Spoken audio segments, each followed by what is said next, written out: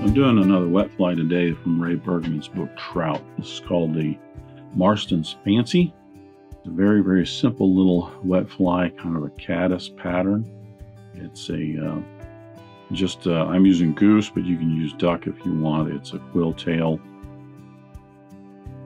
and wing on this in a dark gray, peacock body, and a brown hackle. That's all there is to it. It's a simple little fly, and I'll talk during the video about ways to help this a little bit because it is a peacock herl body. As you'll see in the video, the first application of the body broke the herls in the middle of it and had to start over again. Same thing can happen to you out on the water, so you might consider putting a real thin gold rib on this, maybe even a silver rib on this, just to reinforce that peacock herl, or possibly put it in a dubbing loop and twist it up so the body's a little bit stronger. But this is tied very basic. It's a Marston's Fancy. I'll get started tying.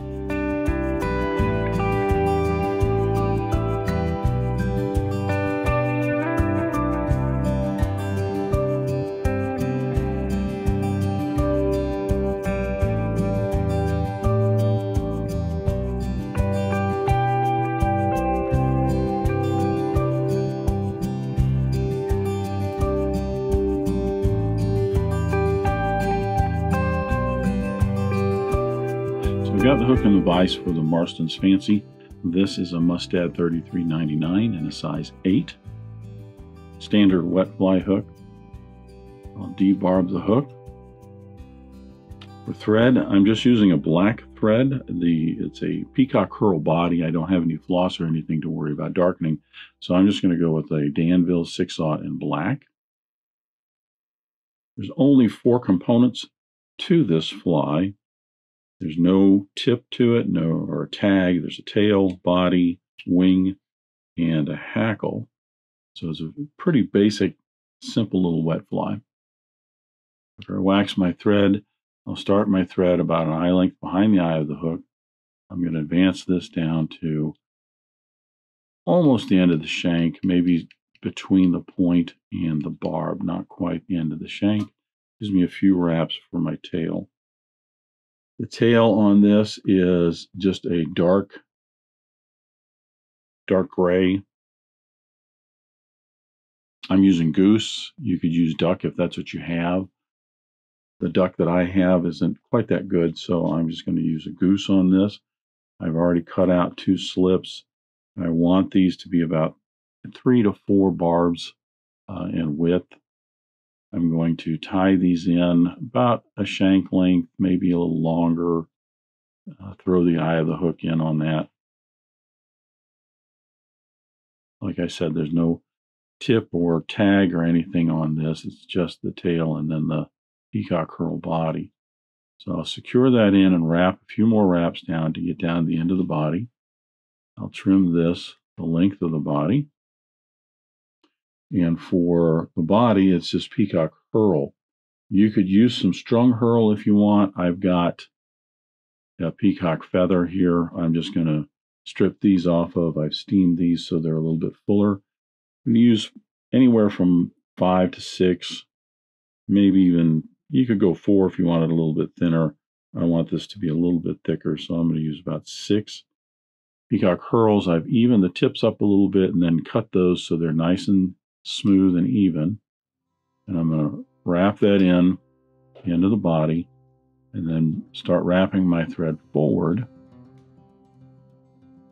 collecting the butt ends of that tail as well as the peacock herl down along the hook shank.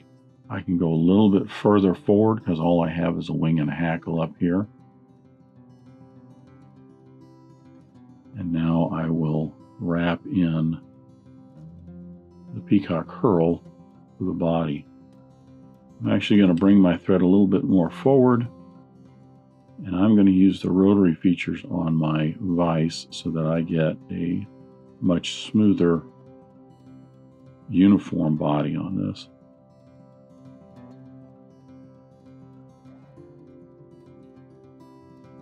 I have to unwrap the thread just a little bit here and there as I do that, because as I'm turning the vise, I'm actually adding thread to the hook shank, as you can see.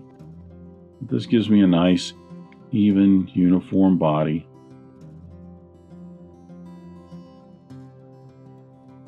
Take your time with it.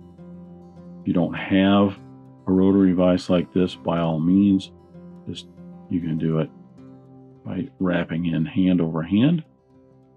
Sometimes that happens. It looks like I broke a couple of Peacock Herls.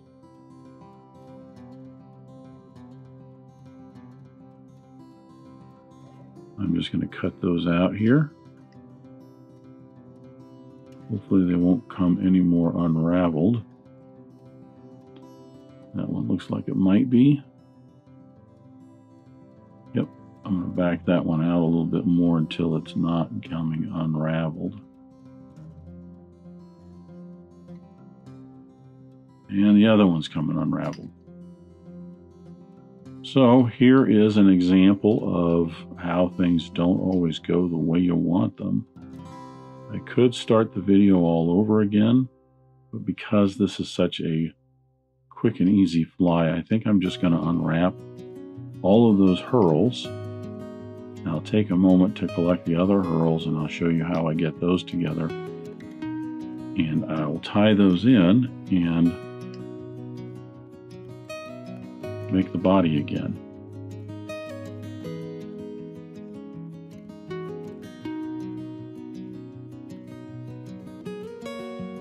This goes to show, no matter how much you prepare, things don't always go the way you want.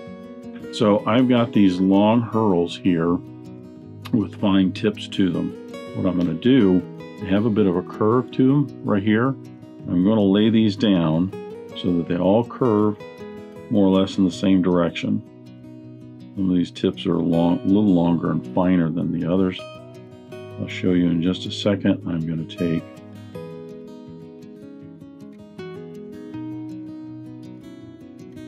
that's 4. I got some others on my desk here. 5 and 6.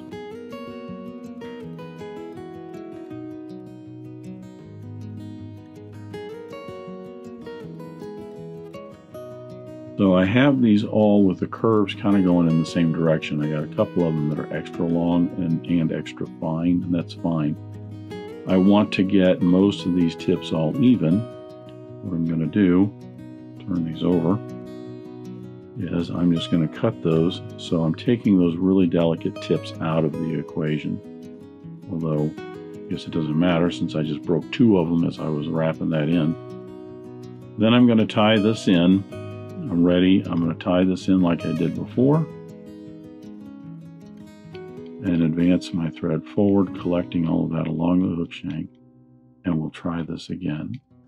I find that often I have more issues with it breaking towards the end when I'm doing this hand over hand than I do when I am using the rotary features. But even then,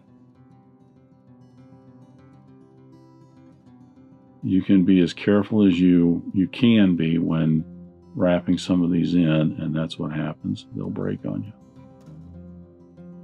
Try not to pull too tight here. That could be why they broke before.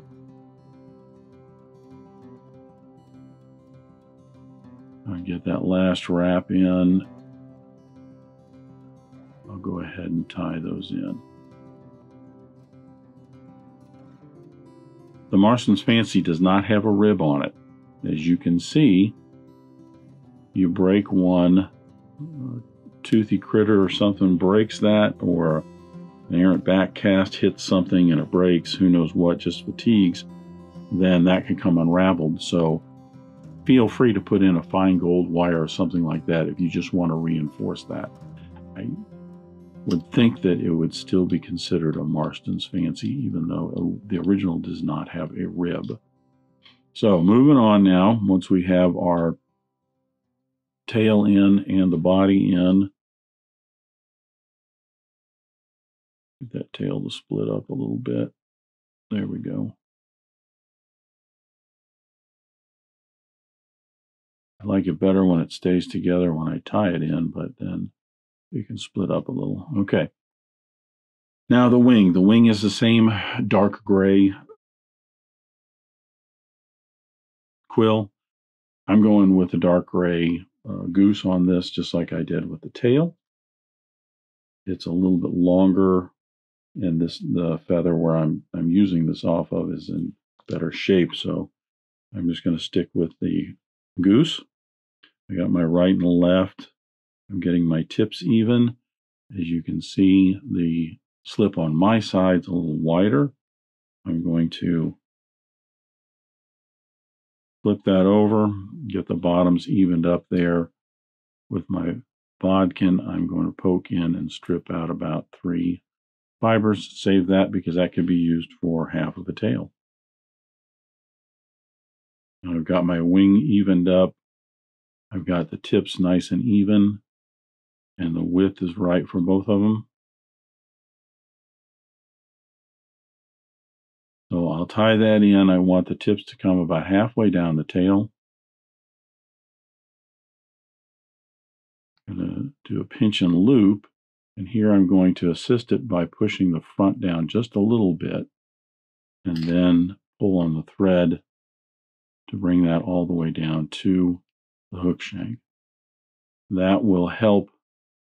When you do it that way, what it does is it helps this part comes and be swept down more, as opposed to having both of these just pulled down in the center and kind of sticking up at a greater angle. That's just one little way to keep that to where you have a little bit more of a swept wing. Now it's interesting, I didn't notice this when I created these and cut these slips out, but if you look on this side, I have a barb here somewhere that got split up, but when they zipped together, this one barb got in the wrong order. As a fishing fly, I'm not going to concern myself with that. And actually, even if I was going to frame this and present this or something, if that's going to be on the backside of the fly that's not really going to be seen, I would probably let that go. So in this case, I would mount this one so that this is the side that you're seeing. But just a little tip there.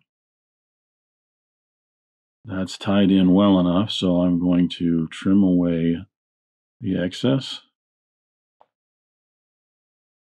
I'm going to bring my thread down to behind the eye of the hook to bind in those butt ends and neaten this up just a little bit for our hackle. For a hackle, I'm just using, it just calls for brown hackle. I've got a brown hen neck right here that I like. They have, they're nice long feathers, and the barbs aren't too long on them. So I can get 3 or 4 nice wraps of this feather in to give me the hackle that I'm looking for, the collar I'm looking for. I'm going to isolate the tip and stroke those fibers back. I'm going to bind that tip in with a couple of wraps, and then I'm going to fold it back. Another wrap. Now I'm working my way forward to up just behind the eye of the hook. The very tip of that now, I can just pop off.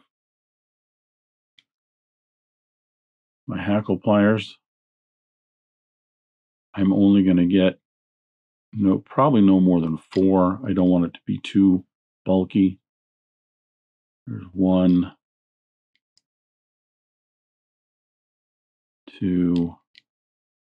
I'm working my way up towards just behind the eye of the hook. 3. And that 4th one will be right up behind the eye of the hook. Bring my thread around to secure that in. Then I can sweep all of those hackle fibers back. Part of that hackle had a broken section in it. That's these short little fibers you see sticking out here.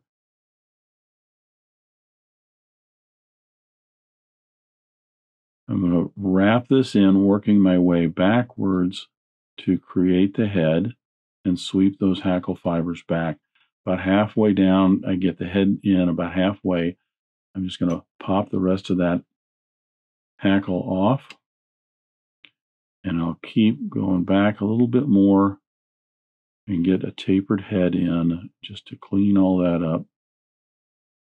So that completes the fly, and it gets all of these hackles swept back and pointed in a more of a rearward direction.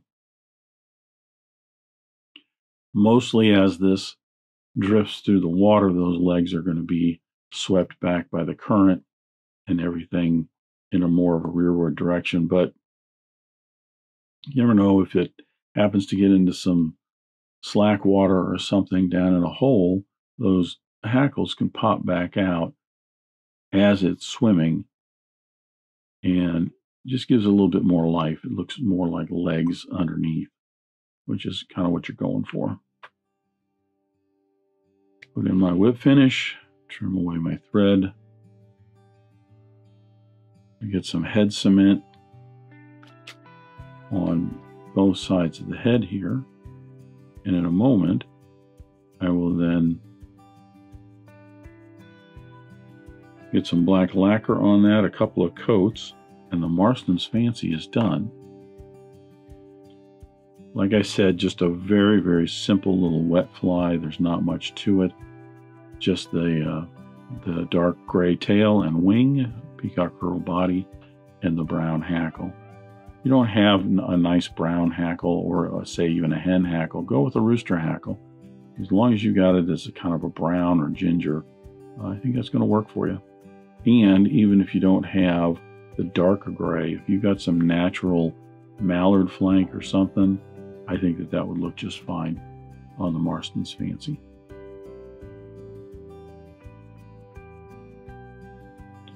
So there's a quick little wet fly, Marston's Fancy.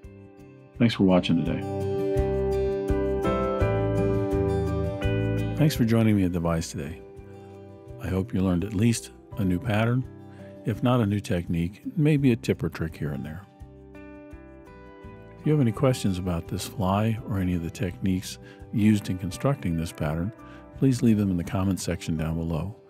If you go to the trouble to ask a question, I'll go to the trouble to answer it. If you'd like to help dressed irons, please share this video with your friends and anybody you think that might enjoy this pattern. Until next time, remember, it's fly tying. If you're not having fun, then you're doing it wrong.